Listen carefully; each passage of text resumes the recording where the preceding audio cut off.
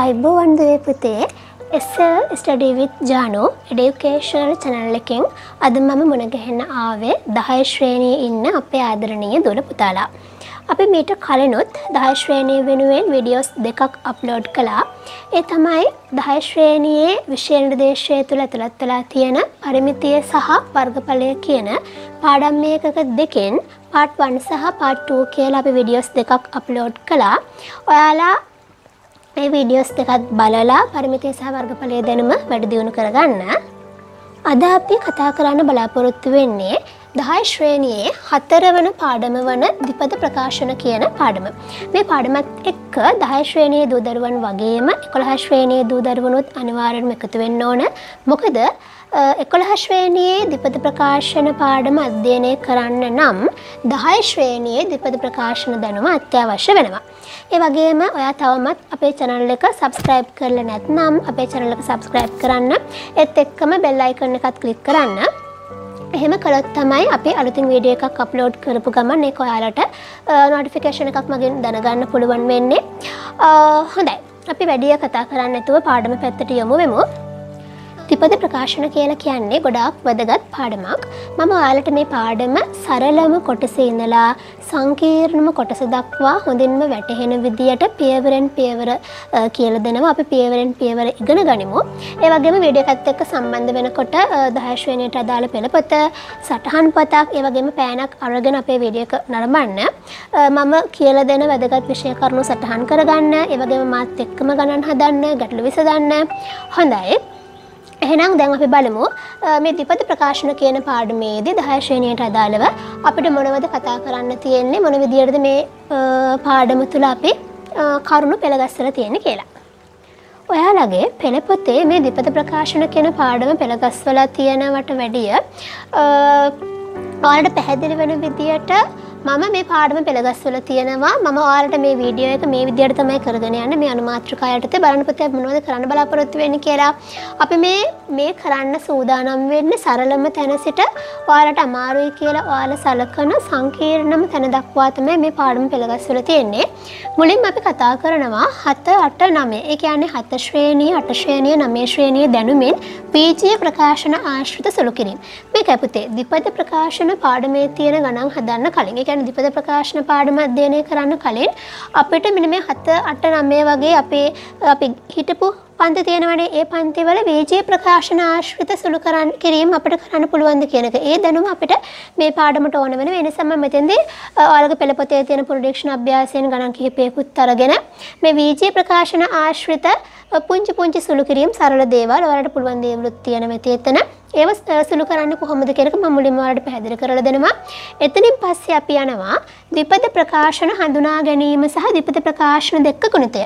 දැන් dhipadha ප්‍රකාශන සම්බන්ධයෙන් ගණන් හදන්න කලින් අපි දැනගෙන ඉන්න ඕනේ dhipadha ප්‍රකාශනයක් කියන්නේ මොකක්ද කියන එක නේද? ඔයාලා දන්නවද dhipadha ප්‍රකාශනයක් කියන්නේ මොකක්ද කියන එක? හැමදේම ප්‍රශ්නයක් නැති විදියට මුලින්දම්ම අපි දන්නව නම් තමයි අපිට ඒක කරන්න ලේසි. මොකද අපිට යම් තැන්වල ගැටලු තියෙනවා නම් අපිට දෙයක් හිතා ගන්න බෑ. දැන් අපි මෙතනින් එහාට මොකක්ද කරන්න කියන එක. ඒ නිසා හැම දෙයක්ම ප්‍රශ්න නැති විදියට නිර්මූල කරගන්න ගොඩක් වැදගත් වෙනවා. ඒ නිසා මුලින්ම මම ඔයාලට කියලා දෙනවා dhipadha ප්‍රකාශනයක් කියන්නේ මොකක්ද? ඊට පස්සේ dhipadha ප්‍රකාශන දෙකක් අරගෙන ඒක ගුණ කරන්න. ඒ කියන්නේ ගුණිතය කියන එක ගන්න කොහොමද කියලා එක මේ පාඩමේ තියෙන විෂය කොටසක්. අමාරු නැහැ, ලේසි. මම පැහැදිලි කරලා දෙන්නම්. හරිද? හරි. ඊළඟට අපි කතා කරනවා තුන්වෙනියට dhipadha ප්‍රකාශන වල වර්ගායත. dhipadha ප්‍රකාශන සම්බන්ධයෙන්ම තමයි තියෙන්නේ. ඔයගොල්ලන්ට අලුත් වචනයක් විදියට ඉන්නව වර්ගායත මීට කලින් අහලා ඇති. එතකොට වර්ගායතය කියන්නේ මොකක්ද? dhipadha ප්‍රකාශන වල වර්ගායත සුළු කරන්නේ කොහොමද කියන එක මම ඔයාලට කියලා දෙනවා. හරිද? ඊළඟට අපි අවසාන වශයෙන් කතා කරනවා පුතේ වර්ගායත දැනුමින් සංඛ්‍යාත්මක සුළු කිරීම. වර්ගායත සම්බන්ධයෙන් දැන් අපි ඉගෙන ගන්නවනේ තුන්වෙනි මාතෘකාවේදී ඒ දැනුම පාවිච්චි කරලා යම් සංඛ්‍යාත්මක ප්‍රකාශන සංඛ්‍යාත්මක සුළු කිරීම කරන්නේ කොහොමද කියලා කතා කරනවා. එතකොට ඔයාලගේ පාඩමේ සමස්තය තමයි මේ තියෙන්නේ. මේ විදියට ඔයාලා මේක පියවරෙන් පියවර මේ පාඩම ඉගෙන ගත්තාම 10 වසර ළමයින්ට dhipadha ප්‍රකාශන සම්බන්ධයෙන් කිසිම ගැටලුවක් මතුවෙන්නේ නැහැ. ඒ වගේම 11 ශ්‍රේණියේ දරුවන්ට 11 ශ්‍රේණියේ dhipadha ප්‍රකාශන පාඩම අධ්‍යයනය කරන්නත් 10 ශ්‍රේණියේ දැනුම තවත් වඩා වර්ධනය කරගන්නත් මේ පාඩම අධ්‍යයනය කරන එක, ඒ කියන්නේ මේ වීඩියෝ එක බලන එක ගොඩක්ම වැදගත් වේවි. අපි මුලින්ම අවධානය යොමු කරන්න බලාපොරොත්තු වෙන්නේ අපේ පළවෙනි අනුමාත්‍රිකාව දිහාවට. අපේ පළවෙනි අනුමාත්‍රිකාව විදිහට මම කිව්වා 7 8 සහ 9 කියන මේ පන්තිවල දැනුමින් අපි මුලින්ම කතා කරනවා කියලා බීජීය ප්‍රකාශන ආශ්‍රිත සුළු කිරීම කරන්නේ කොහොමද කියන එක. මොකද ද්විපද ප්‍රකාශන කියන පාඩමට යන්න කලින් මේ දැනුම අපිට තියෙන්න ඕනේ. එතකොට ඔයාලා මීට කලින් පුංචි පන්තිවලදී ඉගෙන ගත්තු නේද? 7 8 9 කියන වසරවලදී ඉගෙන ගත්තු ද්විපද ප්‍රකාශන පිළිබඳව ඉගෙන ගන්න කලින් මේ VG ප්‍රකාශන ආශ්‍රිතව ඉගෙන ගත්තු දැනුමින් තමයි මම මේ හදන ගණන් ටික දැන් හදන්න සූදානම් වෙන්නේ. මේ ගැටලු ටික විසඳුවාම පුතේ අපිට VG ප්‍රකාශන ආශ්‍රිත සුළු කිරීම පුළුවන් නේ. එතකොට ද්විපද ප්‍රකාශන පාඩමට යනකොට ඒක ගොඩක් මේ දැනුම අපේ පාඩමට ගොඩක් වැදගත් වෙනවා. එතකොට VG ප්‍රකාශන ආශ්‍රිත සුළු කිරීම කරන්නත් අපි දැනගෙන ඉන්න ඕන දෙයක් තියෙනවා. හරිද? එතකොට ඒ දේ තමයි ධන කට්ටිය ගුණ වෙනකොට මොකක්ද වෙන්නේ? ඊළඟට ඍණය ගුණ වෙනකොට මොකක්ද වෙන්නේ? ඒ වගේම ධනයි ඍණය ගුණ කරනකොට මොකක්ද වෙන්නේ කියන එක. මොකද ඒ දැනුම නැතුව අපිට මේ කොටස කරන්නත් අමාරුයි. ඊළඟට ද්විපද ප්‍රකාශන කියන අපේ මේ පාඩමේ තියෙන විෂය කරුණු අධ්‍යයනය කරන්නත් අමාරුයි. එතකොට ඔයාලා ඉගෙනගත්තු විෂය කරුණු දැන් මෙතෙන්දී නැවත මතක් කරගන්න ඕනේ. මුලින්ම අපි බලමු මෙන්න මේ ධන සහ ඍණ කියන ඔන්න ඔය කියන කතාව නේද? ධනයි ඍණය ගුණ කරනකොට මොකක්ද මේ කියන කතාව කියලා බලමු. මේක හොඳට මතක තියාගන්න ගොඩාක් වැදගත්. මේ පාඩමට විතරක් නෙමෙයි ඉදිරි පාඩම් වලටත් ඔයාලට මේ මම මේ කියලා දෙන සූදානම් වෙන දේ ගොඩාක් වැදගත් වෙනවා. බලන්න ඕනෑම ධන සංඛ්‍යාවක්. ඒක පුතේ ධන සංඛ්‍යාවක් වෙන්නත් පුළුවන් යම් විජය පදයක් වෙන්නත් පුළුවන්. ගුණ කළොත් ධන කෙනෙක්ගේ. හරිද? ඒ කියන්නේ ධන කෙනෙක් ගුණ කළොත් ධන කෙනෙක්ගේ. ධනය ගුණ කළොත් පිළිතුර ලැබෙන්නේ ධනෙ. තේරෙනවද? ඊළඟට ඕනෑම ඍණ කෙනෙක් ගුණ කළොත් ඍණ කෙනෙක්ගෙන් ඒත් පිළිතුර ලැබෙන්නේ ධනෙ. හරිද? ධනය ගුණ කළොත් පිළිතුර ලැබෙන්නේ ධනෙන්. ඒ වගේම ඍණය ගුණ කළොත් පිළිතුර ලැබෙන්නේ ඒත් කාගෙන්ද? ධනෙ. හරිද? දැන් දෙන්න වෙනස් වුණොත් මොකද වෙන්නේ?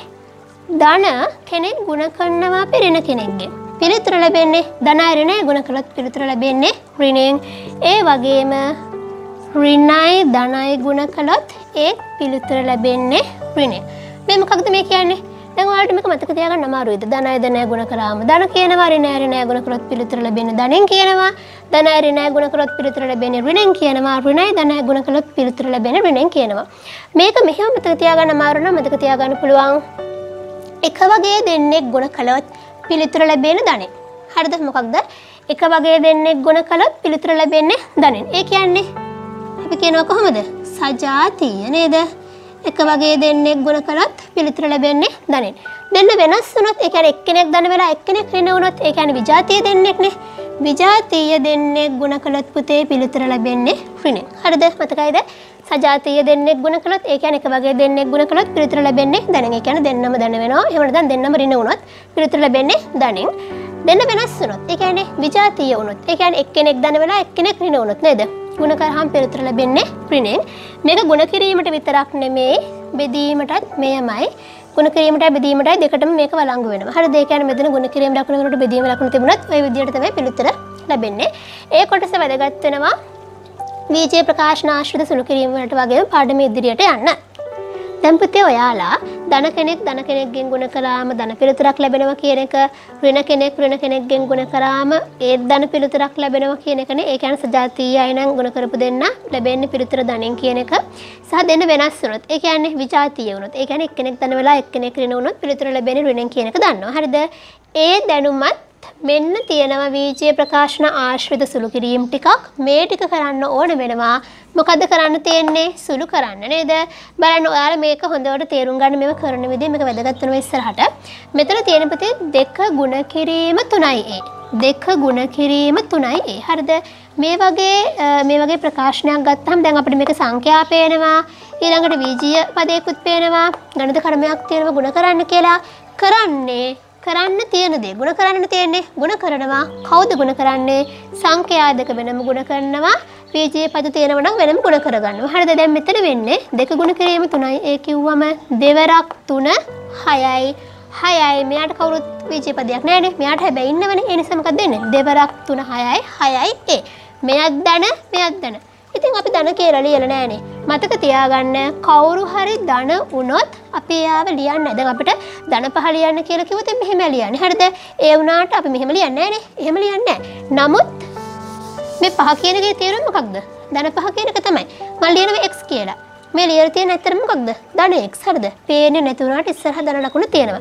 හැබැයි පුතේ අපිට ඍණ x ලියන්න කියලා කිව්වොත් ඔහොම ලියන්න පුළුවන්ද? බෑ. එහෙනම් අපි අනිවාර්යයෙන්ම ඍණ ලකුණත් එක තමයි x ලියන්න ඕන. හරිද? හොඳයි. එහෙනම් දැන් අපිට තේරෙනවා මේ තියෙන දෙක ගුණ කිරීම 3යි a සංඛ්‍යා දෙක වෙනම ගුණ කරගන්නවා දෙවරක් 3 6යි මේ ඒත් එක මොකක්ද දෙන්නේ 6යි a පිළිතුර ලැබෙන්නේ ධනෙන් අපි සාමාන්‍යයෙන් ධන ලකුණ දාන්නේ නැහැ. දැන් මෙතන බලන්න මොකද වෙලා තියෙන්නේ කියලා. මෙන්න තියෙනවා ඍණ 3 ගුණ කරන්න තියෙන 2x ගේ. හරිද? එතකොට අපි දන්නවා සංඛ්‍යා වෙනම සුළු කරගන්නවනේ. ඒ කියන්නේ සංඛ්‍යා දෙක වෙනම ගුණ කරගන්නවා. හැබැයි මෙතන පොඩි වෙනසක් තියෙනවා. මෙයා ඍණ මෙයා ධන. මේ කැලල ඍණ මේ කැලල ධන. ඍණයි ධනයි ගුණ කළොත් පිළිතුර ලැබෙන්නේ අනිවාර්යෙන්ම මොකෙන්ද? ඍණේ. ඍණ පිළිතුරක් තමයි ලැබෙන්නේ සංඛ්‍යා දෙක වෙනම ගුණ කරගන්න 3 වරක් 2 6යි. මේ x තුත් ගුණ වෙනවනේ. එතකොට 6යි x. හරිද? මොන 6යි xද? ඍණ 6යි x. ඇයි ඒ ඍණයි ධනයි ගුණ කරපු නිසා. අර දැනම මෙතෙන්ට ඕන වෙනවා කිව්වේ ඒකයි. ඊළඟට මෙතන බලන්න 3යි a ගුණ කිරීම ඍණ 5යි b. හරිද? ගුණ කරන්න තියෙන්නේ මෙතනත් සංඛ්‍යාවක් තියෙනවා මෙතනත් සංඛ්‍යාවක් තියෙනවා මෙතනත් බීජීය පදයක් තියෙනවා මෙතනත් බීජීය පදයක් තියෙනවා. ඉස්සෙල්ලම බලමු අපි තීරණය කරමු මේ ලකුණ. මෙයා ධන කෙනෙක් නේ. ලකුණක් නෑ කියන්නේ ධන. මෙයා ඍණ කෙනෙක්. ධනයි ඍණය ගුණ කරාම පිළිතුර ලැබෙන්න ඕන ඍණෙන් 3 වරක් 5 කීයද? 15යි. 15යි සංඛ්‍යා දෙක වෙනම සුළු කරගත්තා. බීජීය පද දෙක වෙනම සුළු කරගන්නවා. a ගුණ කිරීම b කියන්නේ පුතේ a b. තේරෙනවද? එතකොට 3යි a ගුණ කිරීම ඍණ 5යි b ගේ පිළිතුර ලැබෙනවා ඍණ 15යි ab කියලා. හරි. බලන්න මේක මෙතන මොකද වෙලා තියෙන්නේ? ඍණ 4යි p ගුණ කිරීම ඍණ 2යි q. මෙයත් ඍණ ඍණයි ඍණයි ගුණ කරාම පිළිතුර ලැබෙන්නේ ධනෙන්. අපි ධන කියලා ලියන්නේ නැහැ නේ. ධන පිළිතුරක් නම් ඊළඟට සංඛ්‍යා දෙක වෙනම සුළු කරගන්නවා 4 වරක් 2 8යි. p ගුණ කිරීම q කියන්නේ pq. ඒ කියන්නේ 8යි pq. හරිද? හරි. මේක බලන්න. ලේසි. මෙයත් ධන 3යි x ගුණ කිරීම 5යි x සංඛ්‍යා දෙක වෙනම ගුණ කරගන්නවා 3 වරක් 5 15යි. x ගුණ කිරීම x කියන්නේ x වර්ග. ඒ මොකක්ද? මේක තමයි පිළිතුර. හරිද? මොකද පුතේ මේ x වර්ග කියලා කියන්නේ x කියන්නේ ගුණ කරන්නේ. හරිද? ඔයාලට දර්ශක දැනුම මෙතනදී මතක් වෙනවද දන්නේ නැහැ. මෙහෙම ලිව්වහම මේ උඩ පේන්නේ නැතු වුණාට දර්ශක එක තියෙනවා. හරිද? සාමාන්‍යයෙන් පාදයන් සමාන බල දෙකක්. පාදයන් සමාන බල දෙකක් කිව්වේ. මෙයාගේ පාදයත් x, මෙයාගේ පාදයත් x. මම මේ කියන දේ වැටහෙනවද දන්නේ නැහැ. දර්ශක දැනුම මේකට තියෙන්න ඕනේ. මෙයාගේ පාදයේ x, මෙයාගේ පාදයේ x. මේක බලයක්, මේක බලයක්. පාදයන් සමාන බල දෙකක් ගුණ කරලා තියෙනකොට දර්ශක එකතු වෙනවා. මොකක්ද? පාදයන් සමාන බල දෙකක් නේ. බල දෙකක් නේ. මේ බල දෙකක්. බල දෙකක් ගුණ වෙනකොට මොකද වෙන්නේ? දර්ශක එකතු වෙනවා. 1 1 එකතු කරාම 2යි. එහෙම තමයි x වර්ග හැදුනේ. ඒක මතක හිටින්නේ නැත්නම් මතක තියාගන්න x ගුණ කිරීම x කියන්නේ පුතේ x වර්ග. a ගුණ කිරීම a කියන්නේ a වර්ග. b ගුණ කිරීම b කියන්නේ b වර්ග. තේරෙනවද? ඊළඟට තව ගමු.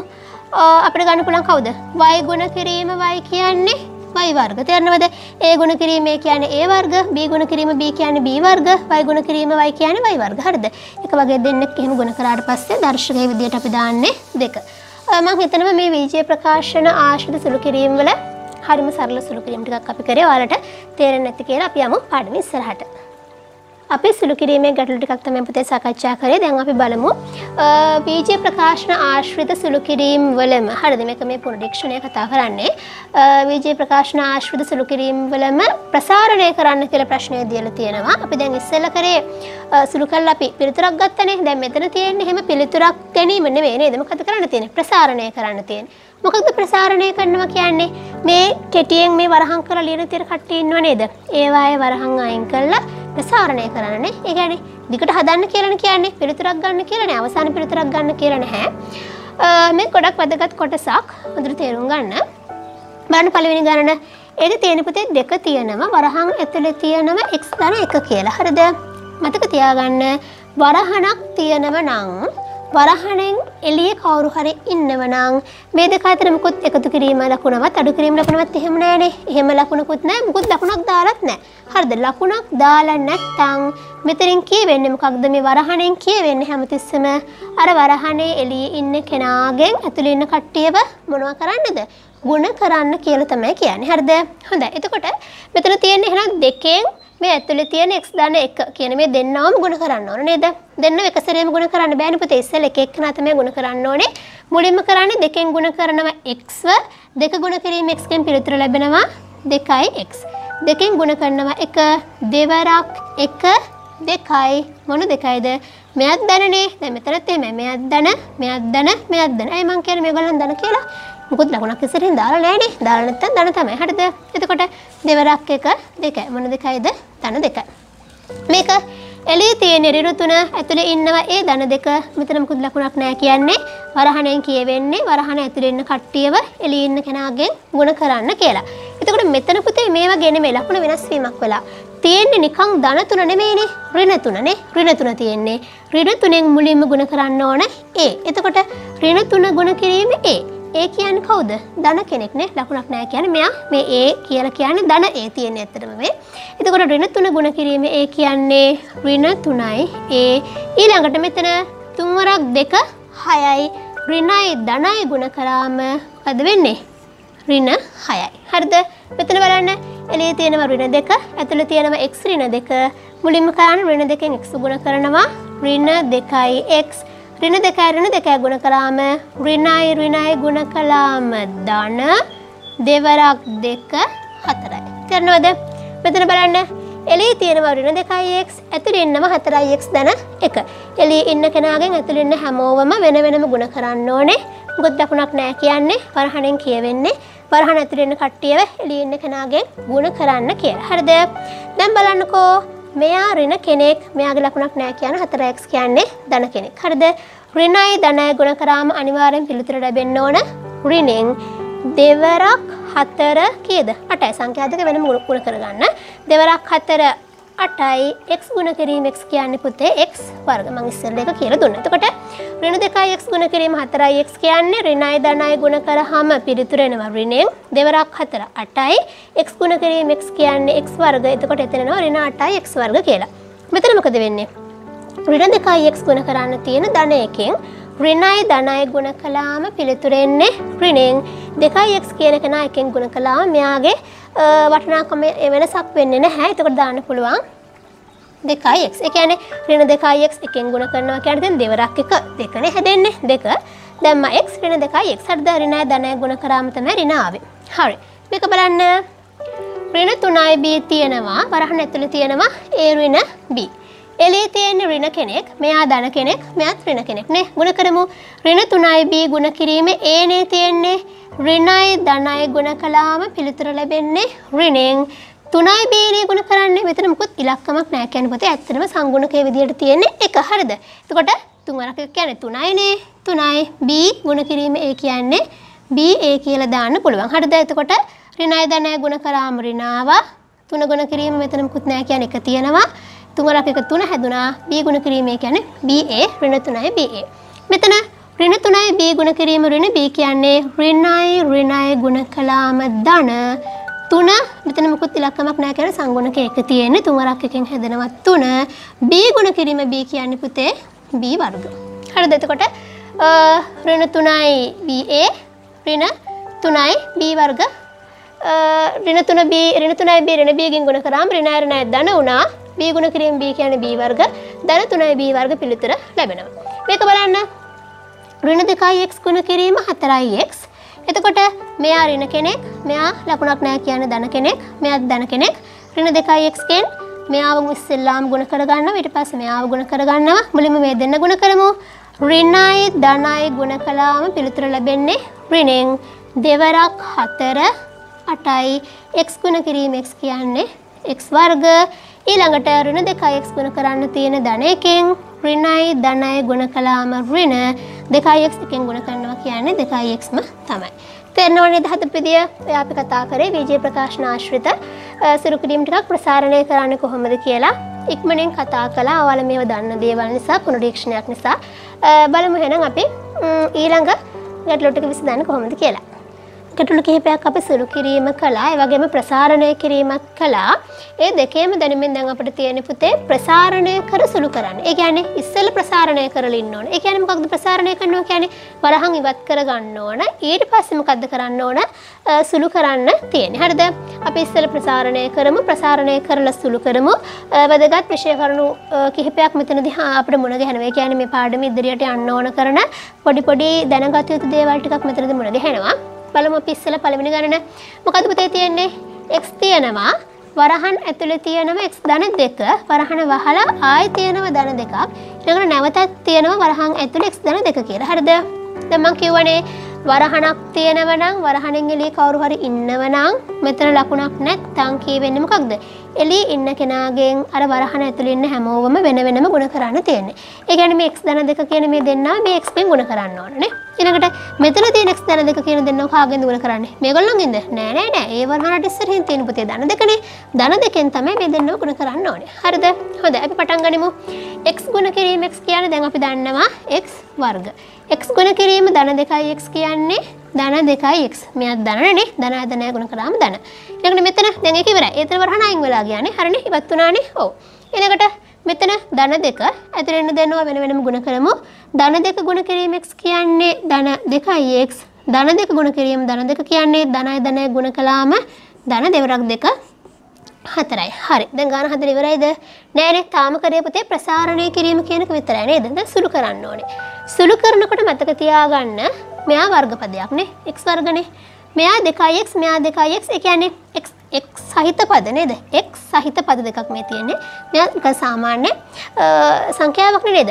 එතකොට මෙයා වර්ග මේ ප්‍රකාශනය ඇතුලේ වෙන කවුරුත් වර්ගපද නැහැනේ. ඒ නිසා මේ වර්ගපදේ වෙන කාත් එක්කවත් සුළු වෙන්නේ නැහැ. හරිද? මෙයා x පදයක් මෙයාත් x පදයක්. ඒ දෙන්න සුළු වෙනවා. මෙයා නිකන් ඉලක්කමක් නේද? එතකොට එයාව අනිත් කාත් එක්කවත් සුළු වෙන්නේ නැහැ. මොකද වෙන තනියම ඉන්න සංඛ්‍යා කවුරුත් මේ ප්‍රකාශනය නැහැනේ නේද? එතකොට පද 4ක් උතර තියෙනවා. මේ x වර්ග කාත් එක්කවත් මං කෝ සුළු වෙන්නේ නැහැ. මොකද x වර්ග පදයක් වෙන කොහෙවත් මෙතන නැති නිසා එයාව එහෙමම ලිව්වා. මේ 2x මේ 2x එකතු කරාම කීයද? 2 2 4යි. මොකද්ද? ධන 4යි x. මේ ධන 4 ඒ විදිහටම ලියනවා. ඇයි වෙන ඉලක්කමක් සුළු වෙන්නේ නැති නිසා ආයත් එක නේද? හරි. එතකොට x වර්ග ධන 4යි x ධන 4 කියලා අපිට මේ දීපු ප්‍රකාශනය ප්‍රසාරණය කරලා ප්‍රසාරණයෙන් පස්සේ සුළු කරාම උත්තරේ එනවා. හරි. බලමු දැන් ඒ දැනුම මේක හදන්නේ කොහොමද කියලා. මෙතන නම් ඔක්කොම තිබුණ ධනෙන්. ඒ නිසා ටිකක් පහසු වුණා. මේක හොඳ කල්පනාවෙන් අපි කරන්න ඕන නේද? ඇයි ඒ ධන තියෙනවා ඍණ තියෙනවා නේද? හරි. දැන් මොකද මුලින්ම කරන්න ඕන? මේ m ගෙන් මේ ඇතුළේ ඉන්න කට්ටියව ගුණ කරනවා. m ගුණ කිරීමෙන් කියන්නේ අපි දන්නවා m වර්ග. මෙතන මොකද වෙන්නේ? මෙයා ධන මෙයා ඍණනේ පුතේ. ධන ඍණය ගුණ කරාම ඍණ m ගුණ කිරීම 3i n කියන්නේ මොකක්ද? 3i m n නේද? ඍණ 3i m n. මෙතන ඍණ n ගුණ කිරීම ධන m නේ. ඉස්සරහම මෙතන ලකුණක් නැහැ කියන්නේ ධන. එතකොට ඍණයි ධනයි ගුණ කරාම ඍණ n ගුණ කිරීම m කියන්නේ එතනත් අපිට ගන්න පුළුවන් m n. මෙතන ඍණයි ගුණ කරාම ධන ඍණ n ගුණ කරන්න තියෙන ඍණ 3i n ගෙන්නේ. ඍණයි ගුණ කළාම ධන දැම්මා. n ගුණ කිරීම 3i n කියන්නේ පුතේ 3i n ලා දෙන්නෙක් ගුණ කරාම n වර්ග. ඒ කියන්නේ 3i n වර්ග. හරිද? දැන් එතකොට මොකද මෙතන වෙලා තියෙන්නේ? මෙතන m වර්ග පදයක් තියෙනවා. මෙතන n වර්ග පදයක් තියෙනවා. මේ ප්‍රකාශනය ඇතුළේ වෙන කොහෙවත් m වර්ග පද නැහැ. ඒ නිසා මෙයා තව කාත් එක්කවත් සුළු වෙන්නේ නැහැ. ඒ වගේම මේ ප්‍රකාශනය ඇතුළේ වෙන කොහෙවත් n වර්ග පදත් නැහැ. ඒක නිසා එයා තව කාත් එක්කවත් සුළු වෙන්නෙත් නැහැ. හැබැයි මෙයා mn පදයක්, මෙයාත් mn පදයක්. ඒ දෙන්න සුළු වෙනවා. මෙයා මෙහෙම ලියමු. දැන් ඔන්න තියෙනවා ඔයාලට මතුවෙන ගැටලුවක් නේද? මොකද්ද ඔයාලට මතුවෙන ගැටලුව? ඍණ 3i mn ඍණ mn කියන කෙනාව කොහොමද සුළු කරන්නේ? බලමු පොඩ්ඩක් මම මෙතන චුට්ටක් එයාව ලියලා කරනවා. කරන විදිය වලට මම කියලා දෙන්න හදාන ඍණ 3i mn ඍණ mn තියෙන්නේ. හරිනේ? කොහොම තියෙන්නේ? ඍණ 3i mn ඍණ mn තියෙන්නේ. දැන් මොකද කරන්නේ? මතක තියාගන්න පුතේ ඕනෑම විජීය පද සුළු කිරීමකදී මැද තියෙනවා නම් ඍණ ලකුණ. ඒ කියන්නේ අඩු කිරීමේ ලකුණ අපිට ඒ විදියට අඩු කිරීමේ ලකුණ තියාගෙන ගණන් හදන්න බෑ. තේරුණාද? මොකද්ද? අපිට මේ විදිහට මේ අඩු කිරීම ලකුණ තියාගෙන ගණන් හදන්න අමාරුයි. හරිද? දැන් කොහොම දැක්කහම පැටලෙන සහගතයිනේ. අපි කරන්නේ ටක් ගාලා යාව ධන කරනවා. හරිද? දැන් අපිට පුළුවන් ද එහෙම ඕන විදිහට ලකුණු වෙනස් කරන්න? බෑනේ. කරනකොටම මෙයාගේ ලකුණ වෙනස් වෙනවා. ඒ කියන්නේ මෙයා ගාවට ටක් ගාලා වෙනෙනවා. හරිද? මොකද්ද කරේ? මැද ඉස්සෙල්ලා තිබුණේ කොහොමද? මෙහෙමනේ තිබුණේ. ඍණ mn තිබුණේ. මේ වගේ විජය පද සුළු කිරීම වල සාමාන්‍ය මැද අඩු කිරීම ලකුණ දැන් අපි ගණන් හදන්න අමාරුයි කියනවා. ඒ නිසා අපි යාගේ ලකුණ ටක් ගාලා එකතු කිරීමක් කරනවා. කරනකොටම මෙයාගේ ලකුණ වෙනස් වෙනවා. ඒ කියන්නේ දැන් මේ ධන mn තියෙන්නේ. එයා ඍණ mn බවට පත් වෙනවා. හරිද? දැන් මොකද කරන්න තියෙන්නේ? ඍණ 3යි mnට එකතු කරන්න ඕන ඍණ mn. හරිද? දැන් මොකද වෙලා තියෙන්නේ? මෙයාගේ ලකුණ ඍණ. මෙයාගේ ලකුණත් ඍණ. ඍණයි එකතු කරන්න පුළුවන්ද බැරිද? පුළුවන්. ඍණයි එකතු කරන්න පුළුවන්. ධනයි එකතු කරන්නත් පුළුවන් නේ. ප්‍රශ්නයක් නැහැ. මෙයාත් ඍණ එකතු කරන්න පුළුවන්. පිළිතුරේ එන්නේ ඍණෙන්. එතකොට දැන් මෙතන සංගුණකයේ 3නේ. මෙතන සංගුණකයේ මොකද්ද පේන්නේ කියන්නේ? 1 තියෙන. එතකොට 3 1 එකතු කරාම කීයද? 4යි මොනවද? mn. හරිද? මෙයාත් ඍණ නිසා ඍණ කට්ටියනේ ඔක්කොම එකතු කරේ. ඍණෙන් තියෙන දෙන්නෙක්ව එකතු කරේ නේද? ඒ නිසා පිළිතුර එන්නේ ඍණෙන් ඍණ 4යි mn. මෙයාව තව කාත් එකවත් සුළු වෙන්නේ නැහැ කිව්වනේ. ඇයි ඒ වෙනෙන් වර්ග පද නැහැනේ. ඒ නිසා පිළිතුර එනවා m වර්ග ඍණ 4යි mn ධන 3යි n වර්ග කියලා. හරිද? හරි. දැන් අපි යමු මේ ගණනට. මේ ගණන් ඔයාලා මාත් එක්කම හදාගන්න. හරි බලන්නකෝ. x තියෙනවා වරහන් ඇතුළේ තියෙන x ධන 1 ඍණ 3 තියෙනවා වරහන් ඇතුළේ තියෙන x ඍණ 1. මුලින්ම x කින් මේ දෙන්නව අපි ගුණ කරගමු. x ගුණ කිරීම x කියන්නේ x වර්ග. මේක වෙනම ගණනක්. ඊළඟට x ගුණ කිරීම ධන 1 කියන්නේ ධන 1යි x නැත්තම් ධන x කියන එක. ඊළඟට මෙතන මොකද වෙන්නේ? මෙයා ඍණ 3 ගුණ කරන්න තියෙන ධන x කින්. එතකොට ඍණ 3යි x ඍණ 3 ගුණ කරන්න තියෙන ඍණ 1කින් ඍණයි ගුණ කළාම ධන 3 වරක් 1 3යි. දැන් මොකද වෙන්නේ? x වර්ග පදයක් තව නැහැනේ. ඒ නිසා මෙයා මෙහෙම ලිව්වා. මෙන්න තියෙනවා තව සුළු කිරීමක් නේ. එතන මොකද්ද කරන්න තියෙන්නේ? ධන 1යි x ඍණ 3යි x. අර මම ඉස්සෙල්ලා කියලා දීපු දැනුම තමයි. ඒක තේරුණා නම් මේක හදාගන්න පුළුවන්. මැද අඩු කිරීම ලකුණ තියාගෙන අපි සාමාන්‍යයෙන් ගණන් හදන්න යන්නේ නැහැ. අපි යාව එකතු කිරීම ලකුණක් කරනවා. කරනකොටම මෙයාගේ ලකුණ වෙනස් වෙනවා. ඒ කියන්නේ යා ඍණ වෙනවා. දැන් මොකද කරන්න තියෙන්නේ? ධන 1යි x ට එකතු කරන්න ඕන ඍණ 3යි x. තව ගැටලුවක්. මොකක්ද? මෙයා තියෙන්නේ ධනෙන්, මෙයා තියෙන්නේ ඍණෙන්. ධනයි ඍණයි එකතු කරන්න බෑ. ධන ඍණ එකතු කරන්න පුළුවන්ද? බෑ. ධන ඍණ කොහොමදවත් එකතු කරන්න බෑ. මොකක්ද අපි කරන්නේ? ලොකු එක්කෙනාගෙන් පොඩි එක්කෙනාව අඩු කරනවා. ඇයි ඒ? ධනයි ඍණයි එකතු කරන්න බෑ. ඒ නිසා කරන්නේ ලොකු එක්කෙනාගෙන් පොඩි එක්කෙනාව අඩු කරනවා. ලොකු එක්කෙනාගේ ලකුණ දානවා. ඒ කියන්නේ 3න් එකක් අඩු කරාම 2යි x පදනේ x. ලොකු එක්කෙනාගේ ලකුණ දානවා ඍණ 2යි x. හරිද? ඍණ 2යි x. ධන 3 කාත් එක්කවත් සුළු වෙන්නේ නැහැ. එයා සාමාන්‍ය නිකල සංඛ්‍යාවක්. ධන 3 ලිව්වා. එතකොට x වර්ග ඍණ 2යි x ධන 3 කියලා අපිට පිළිතුර එනවා. හරිද? ඔයාලට මේව අමාරුයි කියලා හිතෙනව නම් සංකීර්ණයි වගේ දැනෙනව නම් මේ ගණන් හදන්න. මම හදපු උදාහරණ තුනනේ. හදලා ඔයාලගේ තියෙනවා පුනරීක්ෂණය. ඒ පුනරීක්ෂණයේ තියෙන ගණන් ටිකත් හදන්න. මේ දැනුම ඔයාලට තියෙන්න ඕන පාඩමේ ඉස්සරහට යනකොට. විජය ප්‍රකාශන ආශ්‍රිත සුළු කිරීම ගැන අපි කතා කරා නේද? විජය ප්‍රකාශන ආශ්‍රිත සුළු කිරීම කරන්නේ කොහොමද? ප්‍රසාරණය කරන්නේ කොහොමද? ප්‍රසාරණය කරලා සුළු කරන්නේ කොහොමද කියන එක. දැන් පුතේ අපේ පාඩමේට අදාළ පාඩමේ තියෙන දේ තමයි දැන් කතා කරන්න සූදානම් වෙන්නේ. ඒ කියන්නේ පාඩම තුල ඇති අන්තර්ගතය. අපේ මාතෘකාව තමයි ද්විපද ප්‍රකාශන හඳුනා ගැනීම සහ ද්විපද ප්‍රකාශන දෙකක ගුණිතය. ද්විපද ප්‍රකාශන දෙකක ගුණිතය ගැන කතා කරන්න කලින් අපි මුලින්ම ද්විපද ප්‍රකාශන හඳුනා ගැනීම කරන්න ඕනේ. බලමු ද්විපද ප්‍රකාශන හඳුනා ගැනීම.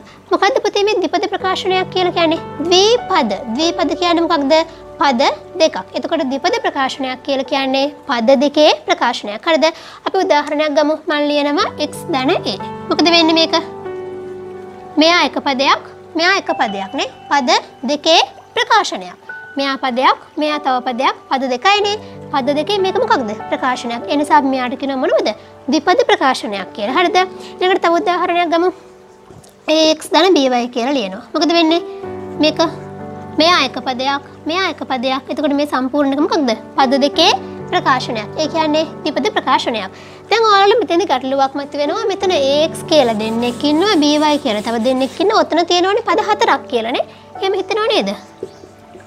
නමුත් එහෙම වෙන්නේ නැහැ. ඇයි අපි පුතේ පද වෙන් කිරීම කරන්නේ එකතු කිරීමේ සහ අඩු කිරීමේ ලකුණු වලින් වෙන් වෙලා ඉන්න අයගෙන් තමයි පද වෙන් කරන්නේ.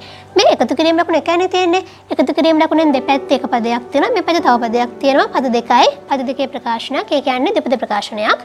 මේ මැද තියෙන ලකුණ මොකක්ද? ගුණ කිරීම.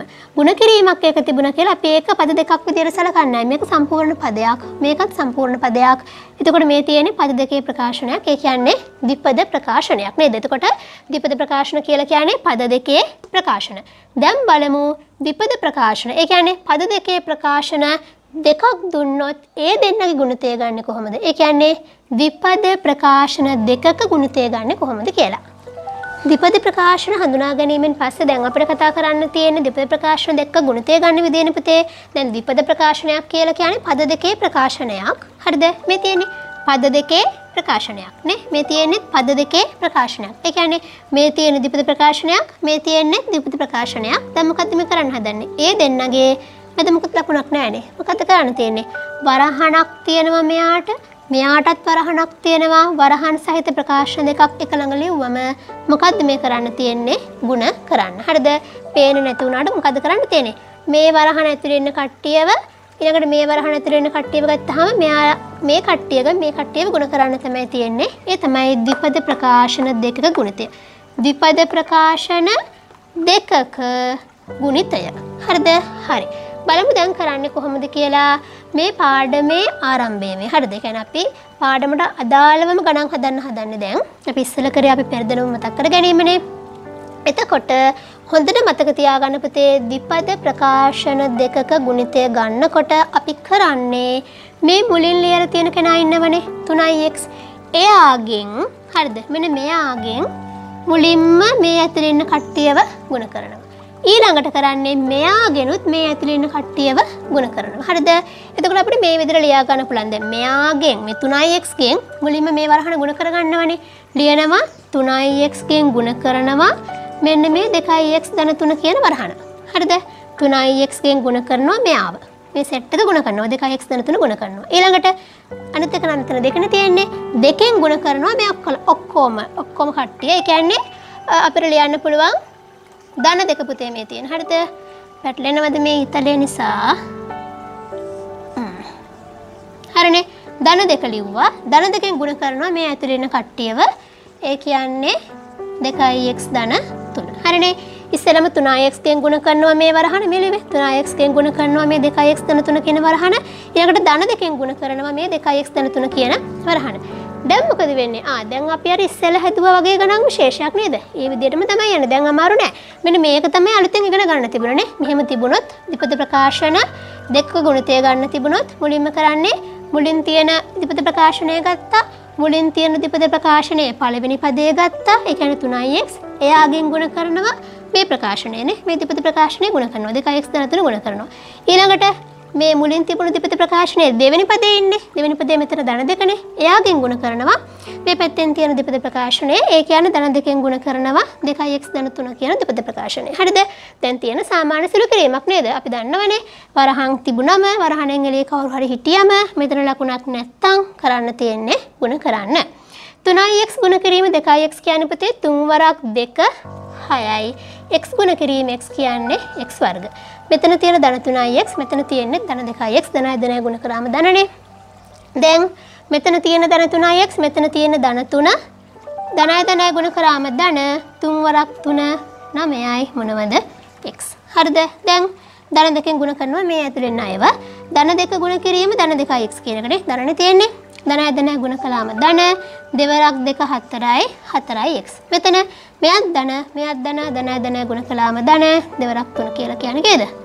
6යි. දැන් අපිට සුළු කරන්න තියෙනනේ. එතකොට x වර්ග පද තව කවුරුත් නැහැනේ. ඒ නිසා මෙයා මෙහෙම ලිව්වා 6x වර්ග 9x 4x එකතු කරන්න කොහොමද? 10 11 12 13නේ. ඒ කියන්නේ ධන 13යි x. ඊළඟට මෙයා විතරනේ තනියම සංඛ්‍යාවක් තියෙන. ඒ නිසා අපි ලියනවා ධන 6. දැක්කද පිළිතුර ගත්ත විදිය? අපිට පිළිතුර එනවා 6x වර්ග ධන 13x ධන 6 කියලා. මේ ද්විපද ප්‍රකාශන දෙකේ ගුණිතය. හොඳයි පුතේ. දැන් අපි ද්විපද ප්‍රකාශන දෙක ගුණිතය තව ගැටලුවක් තමයි හදන්න යන්නේ. ඉස්සෙල්ලා අපි ගුණ කරපු ද්විපද ප්‍රකාශන දෙකේම මැද තිබුණ ධන ලකුණනේ. ඔන්න දැන් තියෙනවා දෙන්නගෙම ඍණ ලකුණු. බලමු කොහොමද කරන්න කියලා. අර ධන ඍණ සුළු කිරීමේ දැනුම තියෙනවා නම් කලින් ගාන හදපු විදිහටම තමයි හදන්න තියෙන, වෙනසක් නැහැ. බලමු කොහොමද කරන්න කියලා. දැන් මොකද කරන්න ඕන? මම කොහොම මුලින්ම කරන්නේ මේ ද්විපද ප්‍රකාශනයේ මුලින් තියෙන පදයෙන් මේ දෙන්නම ගුණ කරනවා. ඊළඟට මේ ද්විපද ප්‍රකාශනයේ දෙවෙනියට තියෙන පදයෙන් මේ වරහන ගුණ කරනවානේ. බලමු. ලියමු. ඉස්සෙල්ලා ලිව්වා 5a. එයාගෙන් ගුණ කරනවා 2a ඍණ 3b. ඊළඟට ඍණ 2b ලියනවා. එයාගෙන් ගුණ කරනවා 2a ඍණ 3b. නේද? හොඳයි. දැන් ගුණ කරමු. මෙයා ධන පස්සරක් දෙක කියලා කියන පුතේ 10යි. ඒ ගුණ කිරීමේ කියන්නේ a වර්ග. මෙයා ධන මෙයා ඍණ ධනයි ඍණය ගුණ කළාම ඍණ පස්වරක් 3 කියන්නේ 15යි. 15යි a b නේ. ඒ ගුණ කිරීම b කියන්නේ a b නේ. එතකොට මෙයා ඍණ මෙයා ධන ඍණයි ධනයි ගුණ කරාම ඍණ දෙවරක් 2 4යි a ගුණ කිරීම b කියන්නේ a b නේ. හරිනේ. ඊළඟට මෙතන තියෙන ඍණ 2යි b, මෙතන තියෙන ඍණ 3යි b, ඍණයි ඍණය ගුණ කළාම ධන දෙවරක් 3 6යි 6යි b වර්ග. දැන් මොකද වෙන්නේ? a වර්ග පදයක් තියෙනවා, වෙන කොහෙවත් a වර්ග පද නැහැ. අර තියෙන b වර්ග පදයක් නේ. එතකොට මෙයාම ලියන්න වෙනවා ඔය විදියටම. මෙන්න තියෙනවා අපිට සුළු කිරීමක් නේද? මොකද්ද පුතේ තියෙන්නේ? ඍණ 15යි ab. චුට්ටක් මම යටින් ලියලා කරනවා. ඊට පස්සේ මම කන්නම් බලන්න කරන විදිය. ඍණ 15යි ab ඍණ 4යි ab. හරිද? ඍණ 15යි ab ඍණ 4යි ab. මං කිව්වනේ මැද අඩු කිරීම ලකුණු තියෙනකොට අපිට අමාරුයි කියලා සුළු කරන්න. ඒ නිසා අපි ආව එකතු කිරීමක් කරනවා. කරනකොටම මෙයාගේ ලකුණ වෙනස් වෙලා ඍණ වෙනවා. හරිද? එතකොට දැන් ඔයාලට ගැටලුවක් මතුවෙනවද දන්නේ නැහැ. ඇයි දැන් අපි කොහොමද එහෙම කරන්නේ? මේ තිබුණු අඩු කිරීම ලකුණ එකතු කිරීමක් කළා මෙයාට කොහොමද ඍණ දාගත්තේ කියලා. බලන්න පුතේ දැන් මේ ධනනේ එළියේ තියෙන්නේ. එතකොට වරහන ඇතුලේ තියෙන ඍණනේ. ඒතර එළියේ ඉන්න කෙනාගෙන් අපි ඇතුලෙන් ලකුණ ගුණ කිරීමක් නෙවෙන්නේ. ධන ගුණ කිරීම ඍණ කියන්නේ ධන ඍණය ගුණ කරාම ඒත් හැදෙන්නේ මොකක්ද? ඒත් හැදෙන ඍණ 4යි ab තමයි. ඒ කියන්නේ අපිට අර ගණනේ දීලා තියෙන ඒ සංඛ්‍යාත්මක ප්‍රකාශනයේ ලකුණට මෙතනින් හානියක් වෙනවද? අපි මේ කරන දේෙන් හානියක් වෙන්නේ නැහැ. අපි මෙහෙම කරන්නේ ඇයි?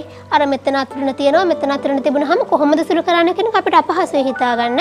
අර අපිට පහසු වෙන්න ඕන නිසා, ඒ කියන්නේ පිළිතුරේ නිර්වද්‍යතාවය ලබා ගන්න ඕන නිසා තමයි අපි මේ විදිහට ටක් ගාලා අඩු කිරීම ලකුණ එකතු කිරීමක් කළා මෙයාගේ ලකුණ වෙනස් කරලා දාන්නේ. එහෙම කරා කියලා මේකේ වටිනකමේ වෙනසක් සිද්ධ වෙන්නේ නැහැ. ඒ කියන්නේ අපිට දීපු ප්‍රකාශනයට හානියක් වෙන්නේ නැහැ. හොඳයි. දැන් මොකද වෙලා තියෙන්නේ? ඍණ 15යි ab තියෙනවා, එකතු කරන්න ඕන ඍණ 4යි ab. ඍණ කෙනෙක්ව එකතු කරන්න තියෙන්නේ. ඍණ ඍණ එකතු කරන්න පුළුවන්. 15යි 4යි එකතු කළාම කීයද? 19යි මොනවද? 19යි ab.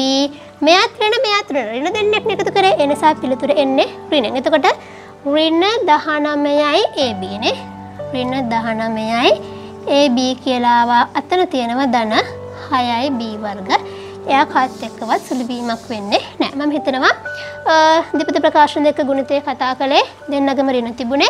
ඒ නිසා විශේෂයෙන්ම අපි ගාන කතා කළේ ඔයාලට පැහැදිලි වෙන්න ඇති කියලා. ද්විපද ප්‍රකාශන දෙකක ගුණිතය සම්බන්ධයෙන් කතා කරනකොට අපි දැන් ගැටලු කිහිපයක් හදුවනේ පුතේ. දැන් තියෙන්නේ ද්විපද ප්‍රකාශන දෙකක ගුණිතයම තමයි. ඒ ගණිත දැනුමින්ම තමයි හදන්න තියෙන්නේ. ටිකක් වෙනස් ගණනක් දැක්කහම බය හිතෙනවනේ. භාග තියෙනවනේ. අමාරුයි කියලා හිතනවාද? එහෙම නැහැ. භාග සුළු කිරීමේ දැනුම ටිකක් මේ පාඩමට මේ කොටසට ඒ කියන්නේ මේ ගණනට තියෙන්න ඕනේ. බලමු කොහොමද කරන්න කියලා. අපි අර ද්විපද ප්‍රකාශන දෙකක ගුණිතය ගත්ත විදිය තියෙනවනේ. ඒ විදියටම තමයි කරන්න තියෙන්නේ. හරිද? මේ තියෙන්නේ පද දෙකේ ප්‍රකාශනයක්. ද්විපද ප්‍රකාශනයක්. මේ තියෙන්නේ පද දෙකේ ප්‍රකාශනයක්. ද්විපද ප්‍රකාශනයක්. දෙන්නක ගුණිතය ගන්න තියෙන්නේ.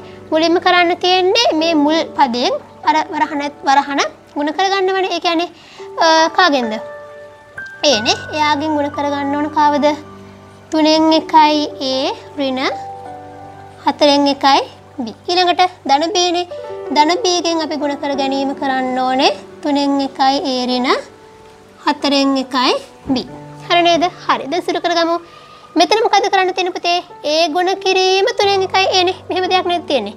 a ගුණ කිරීම 3න් 1යි a. මොකක්ද වෙන්නේ? මේ කොටසයි ගුණ කරන්න තියෙන්නේ. a ගුණ කරාම හැදෙන්නේ a වර්ග මොකක්ද? 3න් 1යි a වර්ග. හරිද? 3න් 1යි a වර්ග. ඊළඟට a ගෙන් ගුණ කරන්න තියෙන්නේ කාවද? ඍණ 4න් 1යි b. හරිද? එතකොට ධන කෙනෙක් ඍණ කෙනෙක්ගෙන් ගුණ කරාම පිළිතුර වශයෙන් ලැබෙන ඍණ කෙනෙක්ව. එතකොට a ගුණ කිරීම b කියන්නේ පුතේ ab මොකක්ද වෙන්නේ? ඍණ 4න් 1යි ab. හරිද? ඍණ 4න් 1යි ab. බලන්න ඍණ 4න් 1යි ab. ඊළඟට ධන b ගෙන් ගුණ කරන්න ඕන මේ ඇතුළේ තියෙන 3න් 1යි a. මොකක්ද වෙන්නේ? ධනය ගුණ කළාම ධන 3න් 1යි ab. 3න් 1යි ab. මෙතන මොකද වෙන්නේ? මෙයා ධන මෙයා ඍණ ධනය ගුණ කළාම ඍණ. එතකොට මෙයා b ගුණ කළාම b වර්ග 4න් 1යි b වර්ග. හරිද? a වර්ග මෙයා විතරනේ ඉන්න පදයක්. ඒ නිසා අපිට යාව එහෙමම ලියන්න පුළුවන්. b වර්ගත් මෙයා විතරයි ඉන්නේ. ඒක නිසා යා කත්තකවත් සුළු වීමක් වෙන්නේ නැහැ. ඇතුළේ ඉන්න දෙන්න. ඒ කියන්නේ මේ මැද ඉන්න දෙන්න නේද? මේකේ සම්පූර්ණ මේ ඇතුළේ ඉන්නේ. ඒ කියන්නේ මැද ඉන්නේ. ඒ දෙන්න නම් සුළු වෙනවා. ඇයි ඒ? මෙයත් AB ප්‍රකාශනයක්. මෙයත් AB ප්‍රකාශනයක්. බලමු භාගත් තියෙනව කොහොමද සුළු කරන්න කියලා. මේ තියෙන්නේ මොකක්ද? ඍණ 4න් 1යි AB නේද? එකතු කරන්න ඕන 3න් 1යි AB. එකතු කරාම පුතේ දැන් මෙයත් AB ප්‍රකාශනයක් මෙයත් AB ප්‍රකාශනයක් නිසා එකතු කළාම කොහොමද වෙන්නේ AB උත්තරයක් නේ. ඒ නිසා මේ AB කියන දෙන්නව නැතුව ඉස්සෙල්ලා සංඛ්‍යාත්මක මේ සංඛ්‍යා භාග සංඛ්‍යා දෙකනේ සුළු වෙන්නේ. අතරම අපි කරන්න ඕනේ මෙතන භාග සංඛ්‍යා දෙක සුළු කරන එක. හරිද? එන පිළිතුරට කොහොමත් අගට AB කියන කොටස එනවා. මොකද මෙයත් AB කෙනෙක් මෙයත් AB කෙනෙක් නිසා. ඒ නිසා AB දෙන්න නැතුව භාග දෙක ලියලා සුළු කරගමුනේ. කොහොමද තියෙන්නේ? ඍණ 4න් 1 ඔයාලට මෙතන මම මෙහෙම මෙතනට ගන්නම්කෝ. යට වැඩි නිසා පැහැදිලි වෙන්නේ නැහැ නේද? බලමු. ඍණ 4න් 1 එකතු කිරීම 3න් 1 නේ. ඍණ 4න් 1ට එකතු කරන්න තියෙන 3න් 1ක්. අපි දන්නවා භාග සුළු කිරීමේදී මොකද වෙන්නේ? භාග කියලා කියන්නේ දන්නවනේ මේ තියෙන්නේ හරය මේ තියෙන්නේ ලවය. භාග එකතු කරනකොට සහ අඩු කරනකොට පොදු හරයක් තියෙන්න ඕන. 4 තියෙන්නේ මෙතන හරයේ විදියට මෙතන හරයේ විදියට තියෙන 3 දෙන්නගේ කුඩා බුදු ගුණාකාරය අරගෙන පොදු හරයක් ගන්න පුළුවන් එනම පුතේ 12. දන්නවද කුඩා බුදු ගුණාකාරය ගන්න විදිය? 4 ලිව්වා 3 ලිව්වා ප්‍රථමක සංඛ්‍යාව වලින් පහළට බෙදාගෙන යනවා. මුලින්ම බෙදන්නේ 2කින්. එතකොට 4 2කින් බෙදුවම 2යි. 3 2කින් බෙදන්න නැති නිසා මෙයා ඒ විදියටම ලිව්වා. නැවත බෙදන්න පුළුවන් 2කින්. 2 2කින් බෙදුවම 1යි. 3 2කින් බෙදෙන්නේ නැහැ. ඒ නිසා යා එහෙම ලිව්වා. නැවත බෙදනවා 3ෙන්. මේක මෙහෙම ලිව්වා 3ට 3 ඒවා 1යි. මේ සංඛ්‍යාවට යටට පුතේ 1 විතර. ඒ කියන්නේ 1 කියන ඉලක්කම යට පේරියට එනකම්ම අපි බෙදන්න ඕනේ. මේ සංඛ්‍යාවට ගුණ කරගත්තා. 3 වරක් 2 6 6 වරක් 2 12යි. ඒ කියන්නේ කුඩා පොදු ගුණාකාරය 12යි. ඒ කියන්නේ මෙතන පොදු හරය 12යි. හරිද? ඊළඟට මෙතන හරය තියෙන්නේ 4. මෙතන පොදු හරය ගත්තේ 12. 4 කියන සංඛ්‍යාව කියන්නේ 4 කියන හරය 12 කියන හරය බවට පත් උනේ කීයෙන් ගුණ කරලාද? 3ෙන් ගුණ කරලා හරයට කරපු දේම ලවයටත් කරන්න ඕන. හරය ගුණ කළේ 3ෙන් නම් ලවයත් ගුණ කරනවා 3ෙන්. 3 වරක් 1 3යි. මොන 3යිද? ඍණ 3යිනේ. ඇයි මේ ඍණ 1නේ තියෙන්නේ? එකතු කිරීම ලකුණනේ. දර ලකුණ දැම්මා. මෙතන තියෙන්නේ හරය 3. මෙතන හරය තියෙන්නේ 12. මේ 3 කියන හරය 12 කියන හරය බවට පත් උනේ හරය 4ෙන් ගුණ කරලා. ඒ නිසා උඩත් ගුණ කරනවා 4ෙන් 4 වරක් 1 4යි. ඍණ 3ට එකතු කරන්න තියෙන පුතේ ධන 4ක්. ඍණ සංඛ්‍යා ධන සංඛ්‍යා එකතු කරන්න බෑ. ලොකු එක්කෙනාගෙන් පොඩි එක්කෙනාව අඩු කරලා ලොකු එක්කෙනාගේ ලකුණ දානවා. 4ෙන් 3ක් අඩු කරාම 1යි. ධන 1යිනේ. ඒ කියන්නේ කීය දෙන්නේ? 12න් 1 නේද? එතකොට දැන් මේ ප්‍රකාශනයේ උත්තරේන 12න් 1 මොන 12න් 1ද? අපි මේ භාග සංඛ්‍යාව ලියාගත්තේ පුතේ මේ AB පද දෙකක් තිබුණේ. AB නැතුවන ලියාගත්තේ. මං කිව්වා අපි AB නැතුව ලියාගත්තේ භාග සුළු කිරීම ඕන නිසා කොහොමත් එන උත්තරේට අගට AB එනවා කියලා මං කිව්වනේ. ඇයි ඒ? ඍණ 4න් 1යි ABට තමයි 3න් 1යි AB එකතු කරන්න අවශ්‍යනේ. එතකොට මෙයාගේ අගට AB කියන උත්තරේ එනවා. එතකොට එන්න කීයද? ධන 12න් 1යි AB කියලා එනවා. හරිද? මේ ටික මම මකනවා. ඔයාලා සටහන් කරගන්න එතනේ. එතකොට කෙලවරේ තියෙනවා ඍණ 4න් 1යි b වර්ග. එයා කාත් එකවත් සුළු වෙන්නේ නැහැ. b වර්ග පදේ ඉන්නේ එයා විතරක් නිසා අමාරුයි කියලා හිතන ගණනක්ද? එහෙම ලොකු අපහසුතාවයක් එහෙම නැහැ. ටිකක් සංකීර්ණයි කියලා සමහර වෙලට දැනෙන වෙති. නැවත නැවත හදන්න. එක සැරයක් හදන්න. තනියම හදන්න උත්සාහ කරන්න. වැරදුනොත් නැවත බලන්න. නැවත හදන්න. කීප සැරයක් හදලා උත්සාහ කරාම ඔයාලට මේ වගේ ගණන් හදන්න පුළුවන් වෙනවා. ද්විපද ප්‍රකාශනවල දැනුම තිබුණට විතරක් මදි. ඒ දැනුමෙන් ටිකක් සංකීර්ණ ගණනකුත් හදන්න පුළුවන් වෙනවා. මොකද ඔයාලගේ පේපර් එකකට මේ වගේ ගණනක් ආවොත් ද්විපද ප්‍රකාශන පුළුවන් වුණත් මේ වගේ ගණන් බැරි නම් අර ඉගෙනගත්ත දේෙන් එහෙම වුණොත් ප්‍රයෝජනයක් නැති වෙනවා. ඒ නිසා මේ වගේ ගණන් නැවත නැවත හදලා උත්සාහ කරන්න පුළුවන්ද කියලා. ද්විපද ප්‍රකාශන දෙකක ගුණිතය ලබා ගැනීමේ දැනුමින් පුතේ අපි ටිකක් සංකීර්ණ මට්ටමේ ගණනක් හදුවා නේද? භාග සුළු කිරීම එහෙම තියෙන. ඒ වගේම ද්විපද ප්‍රකාශන දෙකක ගුණිතය ලබා ගන්න ඒ දැනුමින්ම මෙන්න මේ වගේ රචනා ගැටලු. හරිද? රචනා ප්‍රශ්න එන්නත් පුළුවන්. මේ තියෙන්නේ ඔයාලගේ 4-1 අභ්‍යාසය. 10 ශ්‍රේණියේ පෙළපොතේ 4-1 අභ්‍යාසයේ දෙවෙනි ගණන. ඔයාලට පෙළපොත ළඟ තියෙනවා ඇති කියලා මම හිතනවා ගණන බලන්න පුළුවන්. බෝඩ් එකේ ගණන ලියලා තියෙනවා. එතකොට අපි අර දන්න දැනුම නේද? ඒ කියන්නේ ද්විපද ප්‍රකාශන දෙකක ගුණිතය ලබා ගන්න දැනුමින්ම තමයි මේක කරන්න තියෙන්නේ. දැන් ගානන දැක්කම කරන ක්‍රමය අමතක වෙන්න බෑ. ගණනක් දැක්කම අමාරුයි කියලා හිතලා කතාරින් නැතුව ඉස්සෙල්ලා කියවලා බලන්න ඕනේ කරන්න පුළුවන්ද බැරිද කියන එක. හරිද? හරි බලන්න. ත්‍රිකෝණාශ්‍රාකාර පිට්ටනියක දිග මීටර 2a-7ද පළල මීටර 2a-3ද නම් පිට්ටනියේ වර්ගඵලය ඒ ඇසිරින් සොයන්න කියලා කියන්නේ. එතකොට අපිට තේරෙනවා මේ වගේ ත්‍රිකෝණාශ්‍රාකාර පිට්ටනියක් දිග දීලා තියෙනවා 2a-7යි මොනවද ඒකකය මීටර වලින් තියෙන පළල දීලා තියෙනවා 2a-3යි මීටර වලින් දීලා තියෙන අපෙන් අහන්න පුතේ වර්ගඵලය අපි හොයන්න දන්නවනේ නේද? ත්‍රිකෝණාශ්‍රාකාර පිට්ටනියක් නෙමේක. ත්‍රිකෝණාශ්‍රයක වර්ගඵලය හොයන්න කොහොමද? වර්ගඵලය හොයන්නේ දිග ගුණ කිරීම පළල නේද? ඒක අපි දන්න කාරණාවක්. එතකොට දිග කොච්චරයිද? 2a-7 නේද? දිග ගුණ කරන්න ඕන පළලෙන්. පළල තියෙනවා 2a-3. මැද ගුණ කිරීමේ ලකුණ අපිට දාන්න අවශ්‍ය නැහැ. මොකද අපි දැන් මෙච්චර වෙලා කරපු ගණන් වල ඔයාලා දැක්කා. ද්විපද ප්‍රකාශන දෙකක් ගුණ කරනකොට මැද ගුණ කිරීම ලකුණ දාන්නේ නැහැ. හැබැයි කරන්න තියෙන්නේ ගුණ කරන්න තමයි. හරි. දැන් අපිට 2a-7 දිගෙන් ගුණ කරන්න තියෙන්නේ පළල 2a-3 ගුණ කරමුනේ. මුලින්ම තියෙන පුතේ 2a ගෙන් මේ 2a-3 ගුණ කරනවා. ඊළඟට ධන 7න් 2a-3 ගුණ කරනවා.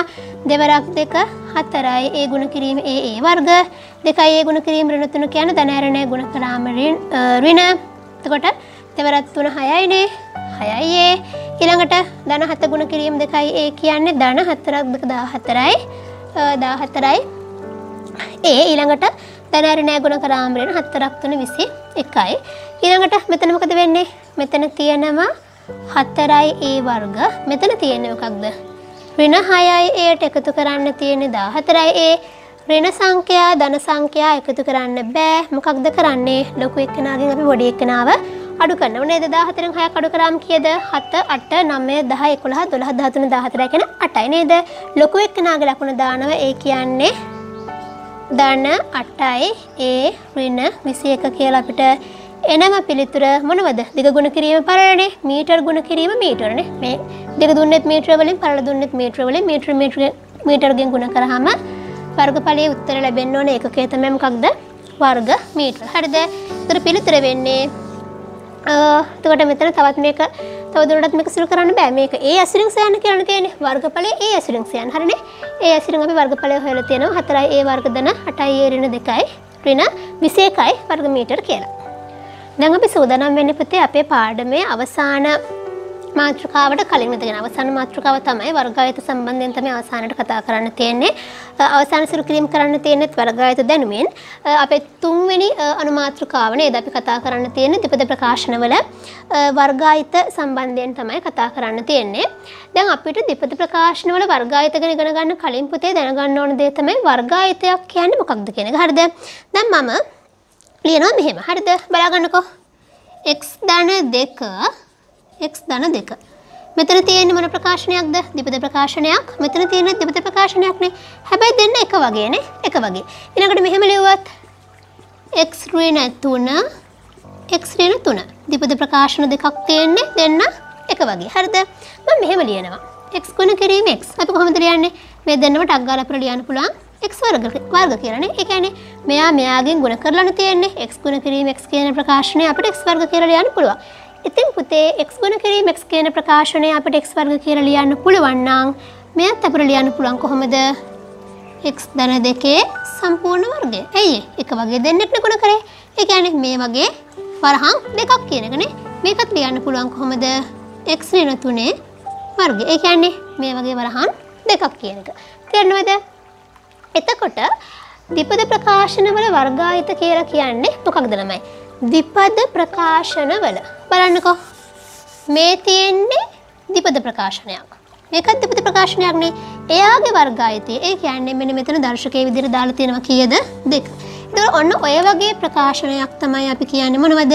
ද්විපද ප්‍රකාශනවල වර්ගායත කියලා. දැන් මෙතන තියෙන්නේත් x ඍණ 3, මෙතන තියෙන්නේත් x ඍණ 3. දෙන්නම එක වගේනේ. ඒ නිසා එක වගේ දෙන්නෙක් නේ. මේ වගේම දෙන්නෙක් නේ ඉන්නේ. එක වගේ දෙන්නෙක්. ඒ නිසා x ඍණ 3 ලියලා වරහන් කරලා අපි එළියෙන් ලියනවා දර්ශකයේ 2 කියලා. මෙන්න මේ වගේ ද්විපද ප්‍රකාශනවල වර්ගායත. ඔන්න ඔය විදිහට ලිව්වහම කියනවා අපි මේවට ද්විපද ප්‍රකාශනවල වර්ගායත කියලා. දැන් අපිට තව උදාහරණයක් මෙහෙම ගත්තොත් මම ලියනවා 5x ඍණ 2y. එයාව දැන් මේක ද්විපද ප්‍රකාශනයක් නේ. එයාව ගුණ කරනවා නැවත 5x ඍණ 2y වගේ. 2y වගේ. එතකොට මෙයාව ලියන්න පුළුවන් කොහොමද? මෙයාවත් ලියන්න පුළුවන් වර්ගායතයක් විදිහට. කොහොමද? 5x ඍණ 2y ගේ සම්පූර්ණ වර්ගය. ඔන්න ලිව්වා ද්විපද ප්‍රකාශනවල වර්ගායතයක්. දැන් බලමු අපි මේ වගේ ගණන් හදන්නේ කොහොමද කියලා. දැන් පුතේ ද්විපද ප්‍රකාශනවල වර්ගායතයට අපි බලමු මෙහෙම ගණනක් කොහොමද හදන්නේ කියලා. ඔන්න තියෙනවා a ධන b, මෙතන තියෙනවා a ධන b. හරිද? එතකොට අපිට ඕක ලියන්න පුළුවන් කොහොමද? මේකම සමානයි නේද මෙයාට? කාටද? a ධන b ගේ වර්ගායතය. හරිනේ? a ධන b ගේ වර්ගායතයනේ මේ ලිව්වේ. එතකොට දැන් අපි මේ දෙන්නවා සුළු කරමු. සාමාන්‍ය අපි ද්විපද ප්‍රකාශනවල ගුණිතය ගත්ත ක්‍රමයටනේ. මොකද කරන්නේ ඉස්සෙල්ලම a ගෙන් ගුණ කරනවා නේද? a ගෙන් ගුණ කරනවා කාවද? මේ a ධන b. ඊළඟට ධන b ගෙන් ගුණ කරනවා a ධන b. මොකද වෙන්නේ? a ගුණ කරාම a වර්ග, a ගුණ කිරීම ධන b කියන්නේ ධන ab. ධන b ගුණ කිරීම ධන a කියන්නේ එතනත් ධන ab. ධනයි ධනයි ධන b වර්ග. හරිද? දැන් මොකද වෙන්නේ? a වර්ග කොහොමම ලියනවා. a වර්ග පද තව නැහැනේ. ab ab ab ට එකතු කරන්න ඕනේ ab. මෙයාගේ සංගුණකය 1, මෙයාගේ සංගුණකයත් 1. දැන් එකතු කරාම හැදෙනවා ධන 2යි ab. මෙතන ලියනවා b වර්ග. එතකොට ඔයාලට තේරෙනවා මේ තියෙන ද්විපද ප්‍රකාශනය, ද්විපද ප්‍රකාශන දෙකක ගුණිතය. මේකත් ද්විපද ප්‍රකාශනයක්, ඒ කියන්නේ පද දෙකේ ප්‍රකාශනයක්. මේකත් ද්විපද ප්‍රකාශනයක්, ඒ කියන්නේ පද දෙකේ ප්‍රකාශනයක්. ඒ දෙකගේ ගුණිතය ගත්තාම මේ පිළිතුර එනවා a වර්ග ධන 2යි ab ධන b වර්ග කියලා. දැන් මං කියලා දෙන්න හදන්නේ වර්ගායත දැනුම පාවිච්චි කරලා මේ පිළිතුර, මේ දෙන ගුණ කරාම ලැබුණ මේ පිළිතුර මෙයාගේ දිහා විතරක් බලලා. ඒ කියන්නේ මෙයාගේ දිහා විතරක් බලලා කියනකොට මේ වගේ මෙහෙම මේ දිගට සුළු කිරීම කරන්නේ නැතුව මෙයාගේ දිහා විතරක් බලලා එකපාරින් ගන්න කොහොමද කියලා. බලන්න පුතේ, ද්විපද ප්‍රකාශනවල වර්ගායත දැනුම පාවිච්චි කරලා මම කියවනේ අපිට අපි කරා වගේ ගණනක් අර විදිහට පියවරෙන් පියවර පල්ලෙහාට සුළු කරන්නේ නැතුව එක සැරෙන් උත්තරේ ගන්න පුළුවන් ක්‍රමයක් තියෙනවා කියලා. ඒ ක්‍රමය තමයි මේ. හරිද? දැන් අපි එතන කතා කරේත් a ධන b ගේ සම්පූර්ණ වර්ගයනේ. මෙයාම තමයි හිටියේ. අපි මෙයා මේ විදිහට ලියා ගන්න a ධන b ගේ සම්පූර්ණ වර්ගය කියලා. හරිද? එතන ඔයාලට දැන් මතකයිද ඒ ආපු උත්තරේ? එතන තිබුණේ මේ උත්තරේ නේද? a වර්ග ධන 2යි ab ධන b වර්ගනේ ආවේ. බලන්නකො එක සැරෙම උත්තරේ ඇවිත් තියෙන විදිය. කොහොමද ගන්නෙ? අපි ගන්න පුතේ මෙතනට මේ මුලින්ම එන කෙනා වෙන්නේ පළමු පදයේ වර්ගය. ඒ කියන්නේ මුල් පදයේ වර්ගය. මෙතන මුල් පදේ a නේ. a ගේ වර්ගය තමයි මෙතනට උත්තරේ විදියට එන්න ඕන. හරිද? ඊළඟට තියෙන්නේ පද දෙකේ ගුණිතයේ දෙගුණය. ඒ කියන්නේ පද දෙකේ ගුණිතය කියන්නේ මේ a සහ මේ b ගුණ කරගන්නවා. එතකොට එන්නේ ab නේ නේද? ab ගේ පද දෙකේ ගුණිතයේ දෙගුණය. ඒ කියන්නේ දෙකෙන් ගුණ කරනවා. ඒ කියන්නේ 2යි ab. හරිද? තුන්වෙනියට එන්නේ මොකක්ද? දෙවන පදයේ වර්ගය. ඒ කියන්නේ මෙයාගේ වර්ගය b වර්ගය. තේරෙනවද? එතකොට මෙන්න මේක ඔයාලා මතක තියාගන්න ඕන. මේක හැබැයි වළංගු වෙන්නේ වර්ගායත වලට විතරයි. ඒ කියන්නේ මෙතන දෙක තියෙන්න ඕන නේද? දෙක තිබුණොත් ඒ කියන්නේ මේක වර්ගයක් වෙන්න ඕන, වර්ගායතයක් වෙන්න ඕන. වර්ගායතයක් වුණොත් විතරයි මේ විදිහට අපිට එක සැරේම තනි පියවරෙන් පිළිතුර ගන්න පුළුවන් වෙන්නේ. මුල් පදයේ වර්ගය, පද දෙකේ ගුණිතයේ දෙගුණය, දෙවන පදයේ වර්ගය. හරිද? මේ a ධන b ගේ සම්පූර්ණ වර්ගයනේ. මෙහෙම තිබුණොත් a ධන b ගේ සම්පූර්ණ වර්ගය කොහොමද හදන්නේ? මුලින්ම තියෙන පළමු පදයේ වර්ගයනේ. මෙතන වෙන තිබුණා කියලා මේ ක්‍රමයේ ගන්න බෑ කියලා එකක් එහෙම නෑ. එහෙම ප්‍රශ්නයක් නෑ. මෙතන දෙක තියෙනවනේ වර්ගායතයක්. වර්ගායතයක් නම් මේ ක්‍රමයෙන් ගන්න පුළුවන්. හරිද? එතකොට මුලින්ම ලියන්නේ පළමු පදයේ වර්ගය. ඒ කියන්නේ a ගේ වර්ගයනේ. a වර්ග. ඊළඟට පද දෙකේ ගුණිතයේ දෙගුණය. පද දෙකේ ගුණිතය. ඒ කියන්නේ ඒ ගුණ කිරීම ඍණ b නේ. ඒ ගුණ කිරීම ර්ණ b නේ මේ තියෙන්නේ. එතකොට මොකද හැදෙන්නේ? ඍණ ab. එතකොට පද දෙකේ ගුණිතයේ දෙගුණය කිව්වහම මේක ගුණ කරන්න ඕන දෙකෙන්. එතකොට ඍණ 2 ab. ඍණ 2 ab ඊළඟට දෙවන පදයේ වර්ගය. දෙවන පදයේ වර්ගය කියන්නේ පුතේ මේ දෙවෙනි පදයනේ. කවුද දෙවෙනි පදේ? ඍණ b. මතක තියාගන්න හැමතිස්සෙම මොකක් හරි ලකුණක් තියෙනකොට මේ ඉස්සරහින් තියෙන ලකුණ අයිති වෙන්නේ පසුපසින් ඉන්න කෙනාට. ඒ කියන්නේ මේ ඍණ ලකුණ අයිති වෙන්නේ b ට. එතකොට දෙවෙනි පදයේ වර්ගය කිව්වම අපි දෙවෙනි පදේ එළියට ගන්නවනේ. එළියට ගන්නකොට මේ ඍණ ලකුණත් එක තමයි ගන්න. හරිද? දෙවෙනි පදයේ කියලා b කියලා කියන්න බෑ. දෙවෙනි පදේ වෙන්නේ ඍණ b.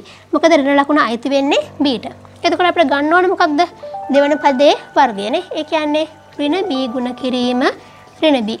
b ගුණ කරාම b වර්ග එනවා. ඍණ ගුණ කරාම ධනනේ. ඒ කියන්නේ මොකක්ද? ධන b වර්ග. දැක්කද අපි එක සැරේම උත්තරය ගත්ත විදිය වෙනසක් උනේ මොකක්ද?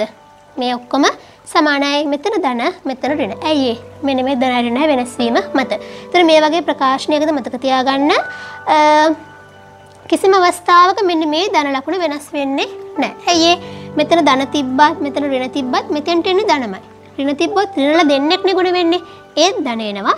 ධන තිබ්බොත් කොහොමද ධන ගුණ කරාම ධන එනවා. ඒ නිසා මෙතන තියෙන ලකුණ මත මේ ලකුණ වෙනස් වෙන්නේ නැහැ. ධනම තමයි. හැබැයි මෙතන තියෙන ලකුණ මත මෙන්න මේ ලකුණ වෙනස් වීමකට ලක් වෙනවා. මේ මෙතන ධන නිසා මෙතන ධන වුණා. මෙතන ඍණ නිසා මෙතන තියෙන්නේ ඍණ. තේරෙනවද අප්පිදිය? හොඳයි. දැන් අපි බලමු මේ දැනුම පාවිච්චි කරලා අර විදියට පහළට සුරු කරන්නේ නැතුව එක පියවරෙන් වර්ගායත ගණන් හදන්නේ කොහොමද කියලා. බලන්න පුතේ. x ධන 3 වර්ගය. මොකද්ද? පළමු පදයේ වර්ගය. මොකක්ද? x වර්ග. පද දෙකේ ගුණිතයේ දෙගුණය. x ගුණ කිරීම 3 කියන්නේ 3x. ඒක දෙගුණය කියලා කියන්නේ 3 වරක් 2 6යි නේ. එතකොට ධන 6x. දෙවන පදයේ වර්ගය කියන්නේ 3 වර්ගය. 3 වර්ගය කියන්නේ මොකද්ද? 3 වර්ගය කියන්නේ පුතේ 3 ගුණ කිරීම 3 නේ. ඒ කියන්නේ 9යි. දැක්කද ගත්ත විදිය පහළට සුරු කරන්නේ නැතුව එක පියවරෙන් ගත්තා. ඒ අපි කරේ මැද ධන ලකුණ තියෙන එකක් නේ. බලමු මෙහෙම එකක්. මැද ඍණ ලකුණ තියෙන ටිකක් දිග එක්කෙනෙක්. හරිද? 3යි a ඍණ 2යි b ගේ වර්ගය. මොකද කරන්නේ? මුලින්ම පළමු පදයේ වර්ගය. ඒ කියන්නේ 3යි a ගේ වර්ගයනේ පුතේ. 3යි a ගේ වර්ගය කියලා කියන්නේ 3යි a ගුණ කිරීම 3යි a නේ. 3 වරක් 3 9යි. a ගුණ කිරීම a කියන්නේ a වර්ග. ඒ කියන්නේ 9යි a වර්ග. ඊළඟට පද දෙකේ ගුණිතයේ දෙගුණය. පද දෙකේ ගුණිතය කියන්නේ මෙයාව මෙයාගෙන් ගුණ කරනවනේ. 3යි a ගුණ කිරීම ඍණ 2යි b. කොහොමද ලියන්නේ? 3යි a ගුණ කිරීම ඍණ 2යි b නේ. එතකොට ධන ඍණ ගුණ කරාම පිළිතුරු එන්නේ ඍණයෙන් 3 වරක් 2 6යි. ඍණ 6යි ab. ඔය ආවේ පද දෙකේ ගුණිතයනේ. පද දෙකේ ගුණිතයේ දෙගුණය. ඒ කියන්නේ මේ ආපු ගුණිතය ගුණ කරන්න ඕන දෙකෙන්. ඒ කියන්නේ ඍණ 12යි ab නේද? 12යි ab. ඊළඟට ධන දෙවන පදයේ වර්ගය. ඒ කියන්නේ පුතේ දෙවන පදයේ වර්ගය කියන්නේ මෙයා තමයි දෙවෙනි පදයනේ. ඒ කියන්නේ ඍණ 2යි b ගේ වර්ගයනේ. ඒ කියන්නේ ඍණ 2යි b ගුණ කිරීම ඍණ 2යි b. ඍණ ගුණ කරාම ධන මේක නිසා තමයි මුලින්ම දාගත්තේ. දෙවරක් 2 4යි b වර්ග. එතකොට ධන 4යි b වර්ග. දැක්කද අප්පිදිය? ඒතර පිළිතුරාව 9යි a වර්ග ඍණ 12යි ab ධන 4යි b වර්ග කියලා. එතකොට දැන් අපි ඔය සුළු කරේ පුතේ දෙපද ප්‍රකාශනවල වර්ගායත දැනුමෙන් එක පියවරෙන් අපි ගණන් සුළු කරන්නේ කොහොමද කියන එක ඔයාලට පැටහෙන්න ඇති අභ්‍යාසය යෙදෙන්න. එතකොට ඔයාලට මේ කොටස හොඳටම පුළුවන් වෙයි. දැන් පුතේ අපි මේ දෙපද ප්‍රකාශනවල වර්ගායත දැනුමෙන් දෙපද ප්‍රකාශන දෙක ගුණිතය ගන්න විදිය ඒ කතා කරා. එතකොට ඒ ගණන් ඔයාලා නැවත හදන්න කියලා මම මතක් කළා. දැන් අපි හදන්නේ දෙපද ප්‍රකාශනවල වර්ගායත දැනුමෙන් සංඛ්‍යාත්මක ප්‍රකාශනයක් සුළු කරන්න. හරිද? බලන්න මෙතන තියෙන පුතේ 105 වර්ගය හොයන්න කියලානේ. අපි දන්නවා මේක අදහස වෙන්නේ 105 ගුණ කරන්න ඕනේ 105න්. එහෙම ගුණ කරන්න ගියාම ටිකක් අපහසුයි නේද? පුළුවන් නමුත් ටිකක් අපහසුයි නේ. අපිට දැන් මෙහෙම ඔයාලගේ පේපර් එකේ කිව්වොත් 105 වර්ගයේ යගය දෙපද ප්‍රකාශනවල වර්ගායත දැනුම ඇසුරෙන් සොයන්න කියලා. හරිද? එතකොට වර්ගායත දැනුම ඇසුරෙන් සොයන්න කියලා කිව්වොත් ඔයාලා මේ දන්න ක්‍රමයට 105 ගුණ කරලා උත්තරේ දාන්න කියලා ඒ ප්‍රශ්නේ ලකුණු හම්බ වෙන්නේ නැහැ. මොකද එයාලා අපිට කරන්න කියලා කියපු දේ නෙවෙයි අපි කරලා තියෙන්නේ. මොකද අපි ඒක හැදුවේ වර්ගායත දැනුමෙන් නෙමෙයි. ඒ නිසා 105 ගුණ කරන්න පුළුවන් වුණාට වැඩක් නැහැ. අපිට පුළුවන් වෙන්න ඕනේ මේ 105 වර්ගය කියන මෙයාගේ අගය වර්ගායත දැනුමෙන් හොයන්න. කරන්නේ මේකයි 105 ලැබෙන්න පුළුවන් ලේසි විදියක් තියෙනවනේ. අන්නේ ලේසි විදියට අපි ලියා ගන්නවා කොහොමද මෙයාව හැදෙන්නේ? 100 ධන 5නේ. එතකොට 105 වෙනුවට ලියා ගන්නවා 100 ධන 5 කියලා එයාගේ වර්ගය. ඇයි 105 වර්ගයන තිබුණේ 105 හැදුණු විදිය ලියව වරහණක් දැම්ම එළියට දැම්ම වර්ගය. හරිද? දැන් තියෙන්නේ මේ දැනුමින් හදන්න නේද? කොහොමද දැන් මේක සිදු කරන්නේ? අපි දන්නවා මුලින්ම කරන්නේ මොකද්ද? පළමු පදයේ වර්ගය. ඒ කියන්නේ 100 වර්ගයනේ. 100 වර්ගය කියලා කියන්නේ පුතේ 100 ගුණ කිරීම 100නේ. ඒ කියන්නේ 1 කීයක් එනවද? 4. හරිද? ඔය විදිහට දසදහස කියන එක ආවා. ඊළඟට මොකද කරන්න තියෙන්නේ? පද දෙකේ ගුණිතයේ දෙගුණය. පද දෙකේ ගුණිතය කියන්නේ පුතේ 100 ගුණ කිරීම 5 කියලා කියන්නේ 500යි. ඒක දෙගුණය කියන්නේ 500 ගුණ කිරීම දෙගුණයනේ 500 දෙකෙන් ගුණ කරාම 1000. ඒ කියන්නේ එකතු කරනවා 1000ක්. හරිද? ඊළඟට මොකක්ද දෙන්නේ? දෙවෙනි පදයේ වර්ගයනේ. දෙවෙනි පදයේ වර්ගනේ ඊට පස්සේ ලියන්න ඕනේ. ඒ කියන්නේ පහේ වර්ගය කියන්නේ 25යි. දැන් මොකද්ද කරන්න ඕනේ? මේගොල්ලන් එකතු කරගමු. ලියනකොට 1 ස්ථාන 10 ස්ථාන 100 ස්ථාන පේලියට එකතු කරන්න නැත්නම් පිළිතුර වැරදි. එතකොට ලියනවා 1000 ඊළඟට 1000 ලිව්වා ඊළඟට 25. කීයද? 5යි එකතු කරන්න තියෙන්නේ 2යි 0යි 1යි 1යි කීයද? 11025 කියලා අපිට පිළිතුර එනවා. 105න් ගුණ කරාම එන පිළිතුර තමයි අපිට ආවේ. කොහොමද කරේ අපි? ද්විපද ප්‍රකාශන වල වර්ගායත දැනුම පාවිච්චි කරලා තමයි ගාන හැදුවේ. දැන් අපි හදන්නේ පුතේ ද්විපද ප්‍රකාශන වල වර්ගායත දැනුම පාවිච්චි කරලා මෙන්න මේ වගේ ගණනකට උත්තර ගන්නේ කොහොමද කියන එක තමයි බලන්න හදන්නේ. දැන් මෙතන අපිට දීලා තියෙනවා x සමානයි 5යි කියලා කියනවා, y සමානයි 2යි කියලා කියනවා. මෙන්න දීලා තියෙනවා ද්විපද ප්‍රකාශන වල වර්ගායතයක්. මෙන්න තියෙන මේක ප්‍රසාරණය කරලා අපිට කරන්න තියෙන්නේ මොකක්ද? සත්‍යාපනය කරන්න. සත්‍යාපනය කරන්න කියලා කියන්නේ මොකක්ද? බව පෙන්වන්න. ඒ කියන්නේ මේ පැත්තයි සමානයි කියලා පෙන්වන්න තියෙන්නේ. ඒ කියන්නේ වම් පැත්තයි දකුණු පැත්තයි සමානයි කියලා පෙන්වන්න තියෙන්නේ. එතකොට අපිට කරන්න වෙන්නේ මේ දීලා තියෙන x හා y පදවලට දීපු සංඛ්‍යා දෙක ආදේශ කරලා මේ පැත්තට උත්තරයක් ගත්ත වෙනම මේ පැත්තට උත්තරයක් ගන්නවා වෙනම දෙන්න සමානයි කියලා පෙන්වනවා. හරිද? ඉතින් අපි මොකද කරන්නේ? මේ පැත්ත හදමුනේ x ධන y ගේ සම්පූර්ණ වර්ගයනේ x වෙනුවට ආදේශ කරනවා පුතේ කීයද? 5. එකතු කිරීම y වෙනුවට ආදේශ කරනවා කීයද? 2. එයාගේ සම්පූර්ණ වර්ගයනේ. අපි දන්නවා 5යි 2යි එකතු කරාම කීයද? 7යි. එයාගේ වර්ගය කියලා කියන්නේ 49යි. හරිද? බලමු මේ පැත්තට 49 එනවද කියලා. මෙයාව ලියමු. x වර්ගය ධන 2xy ධන y වර්ගය. x කියලා කියන්නේ 5නේ. ඒ කියන්නේ 5 වර්ගය. එකතු කිරීම 2. මැද තියෙන ගුණ කිරීම ලකුණු 2 ගුණ කිරීම x කියන්නේ 5 y කියන්නේ 2 වෙනම සුළු කරා ආයේ ඒකට එකතු කරනවා y වර්ගය. ඒ කියන්නේ පුතේ 2 වර්ගයනේ. 5 වර්ගය කියන්නේ 5 වරක් 5 25යි. එකතු කිරීම දෙවරක් 5 10යි. 10ව දෙකක් කියන්නේ 20යි. එකතු කිරීම 2 වර්ගය කියන්නේ දෙවරක් 2 4යි. කීයද? 25යි 20යි එකතු කරාම 45යි 45යි 4යි 49යි. මොකද උනේ? මේ පැත්තේ ප්‍රකාශනයට මේ පැත්තේ ප්‍රකාශනය සමානයි. මේ පැත්තේ 49යි මේ පැත්තේ 49යි. බව පෙන්වන්නනේ තියෙන්නේ. නැත්නම් සත්‍යාපනය කරන්නනේ. අපිට කියන්න පුළුවන් එම නිසා මොකද වෙන්නේ? වම් පැත්ත සමානයි මොන පැත්තටද? දකුණු පැත්තට. ඔන්න අපි මේ ප්‍රකාශනය මේ පැත්ත සමානයි මේ පැත්තේ කියන්නේ වර්ගායතය මේ පැත්තේ තියෙනවා මේ පැත්තේ ප්‍රසාරණය කරලා තියෙනවා දෙපැත්ත සමානයි කියලා සත්‍යාපනය කරලා පෙන්වුවා. අපි මේ කතා කරේ දුවේ පුතේ 10 ශ්‍රේණියට අදාළ ද්විපද ප්‍රකාශන කියන පාඩම. එතකොට අපිට කෙටි කාල සීමාවක් තිබුණේ. ඒක නිසා ඒ කාල සීමාව ඇතුළත මේ පාඩම තුල අපි දැනගත යුතු සියලුම කරුණු තමයි අපි සාකච්ඡා කරේ ගණන් කිහිපයකින්. ඔයාලට මම හිතනවා අපි සාකච්ඡා කරපු ගණන් ටික තේරෙන්නේ නැති කියලා. ඔයාලා අනිවාර්යෙන්ම වීඩියෝ එක බලන ගමන් මම කියන විශේෂ දේවල් සටහන් කරගන්න ඕනේ. ගණන් ටික මාත් එක්ක හදන්න ඕනේ. ඊළඟට වීඩියෝ එක බලලා ඉවර වෙලා ඒ වීඩියෝ එක බලපු වෙලාවෙම එදිනෙදාම ඒ පාඩමේ තියෙන සියලුම අභ්‍යාස ටික හදලා ඉවර කරන්න. එහෙම අභ්‍යාස කරගෙන යද්දී ඔයාලට සමහර විට මේ කරා වගේ ගණන් වලට වඩා වෙනස් විදිය ඔයගොල්ලන්ට යම් ගැටලුවක් මතුවෙන තැනක් ඇති. අපි කියලා දීපු විෂය කරුණු ටික පාඩම සමස්තය තමයි කතා කළේ. හොඳටම ප්‍රමාණවත් අභ්‍යාස සියල්ලම කරන්න සහ ඔයගොල්ලෝගේ තියෙන ටර්ම් ටෙස්ට් පේපර්ස්, අනුමාන ප්‍රශ්න පත්‍ර, ආදර්ශ ප්‍රශ්න පත්‍ර සියල්ලම කරන්න ඔයාලට ඒ දැනුම ප්‍රමාණවත්. නමුත් එතනදී අපිට අවශ්‍ය වෙන්නේ දැනුම ලබා ගත්තාම තර්ක කිරීමේ හැකියාව තියෙන්න ඕන. තර්කණය මත ගණන් හදන්න පුළුවන් වෙන්න ඕන. එතකොට ඔයාලට ඒත් ගැටලුවක් මතුවෙනවා නම් මට කමෙන්ට් කරන්න. මම ඔයාලගේ ඒ ගැටලුව තියෙන ඒ ගණන ඔයාලා වෙනුවෙන් වෙනම වීඩියෝ එකකින් ඔයාලා වෙනුවෙන් ඉදිරිපත් කරනවා. ගණන් කියලා කියන්නේ බෝඩ් එක දිහා බලන් හිටියට ගදන්න පුළුවන් වෙන දෙයක් නෙමෙයි. තමන් තනියම හදන්න ඕනේ. පුරුදු වෙන්න ඕනේ.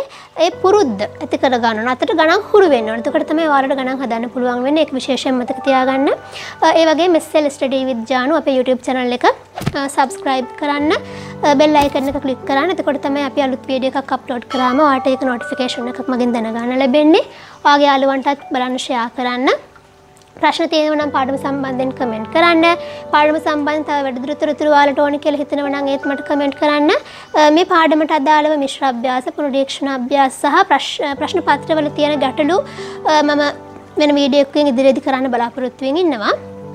එහෙනම් 10 ශ්‍රේණියට අදාළ තවත් වැදගත් පාඩමකින් මම ඉදිරියේදී ඕගොල්ලන්ව මුණ ගැහෙන්න එනවා.